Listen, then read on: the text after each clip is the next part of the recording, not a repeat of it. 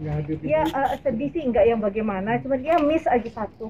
Ini aja saya bersyukur sekali dari acara-acaranya saya dapat mengikuti.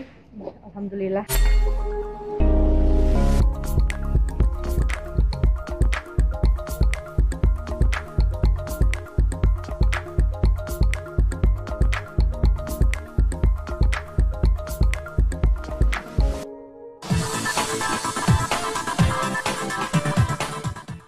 Ngelihat foto-foto itu mungkin seperti apa sih sebagai seorang ibu ngeliat harus melepas anaknya ya? Ya, terima kasih pertanyaannya bagus sekali. Saya cuma dikirim satu foto, aku masih pakai konde sama sudah disiram.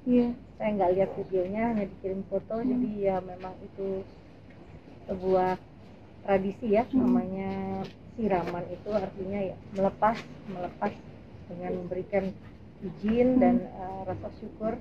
Tentunya acara siraman biasanya dilanjutkan dengan black KTP.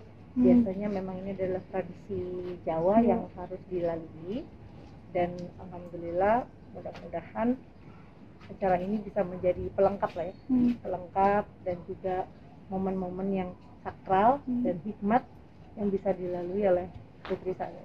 Mami jadi inget masa lalu dulu Aurel masih kecilnya dia, lucu-lucunya, dan akhirnya dia sekarang melepas masa lajangnya.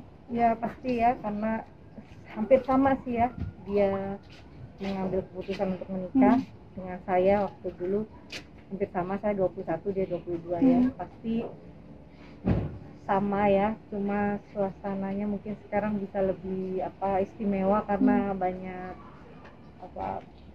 yang lebih luas melihat. Banyak yang mereka sekarang kan idola remaja ya, semua mengharapkan semata-mata idola remaja mereka itu menjadi satu pasangan yang sempurna, ya insya Allah yang sempurna tapi juga bisa diterima. Ya namanya manusia, pasangan manusia tetaplah manusia, nggak boleh dilihat kesempurnaan itu mereka memiliki segalanya.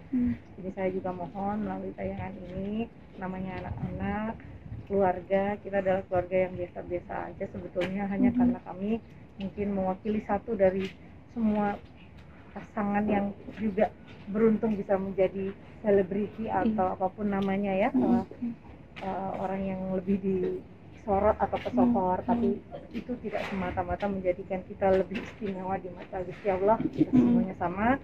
Jadi mohon maaf bila mana tayangan atau apapun yang panjang perjalanan menuju Aurel nanti menikah ada yang kurang berkenan gitu. Jadi mudah-mudahan sih semuanya keluarga ini semua bahagia, keluarga ini semuanya juga berjalan dengan baik dan lancar menuju persiapan pernikahan nanti Aurel ya.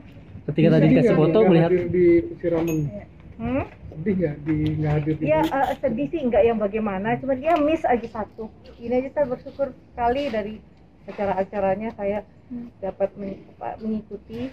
Alhamdulillah, karena memang banyak yang menikah, baik itu teman, sahabat yang alhamdulillah menggunakan jasa saya, yang masih meminta saya menyanyi itu sebelum Ramadan. Jadi banyak teman-teman saya, baik itu dari senior-senior partai yang menikahkan putrinya juga di tanggal 4, alhamdulillah gitu ya. Terus ada kegiatan juga menjelang tutup sidang paripurna itu saya harus hadir. Jadi alhamdulillah di April itu hanya tanggal 3 yang mana itu akhir pekan dan saya bisa hadir, itu saya udah bersyukur banget, nggak bentrok sama jadwal Aurel.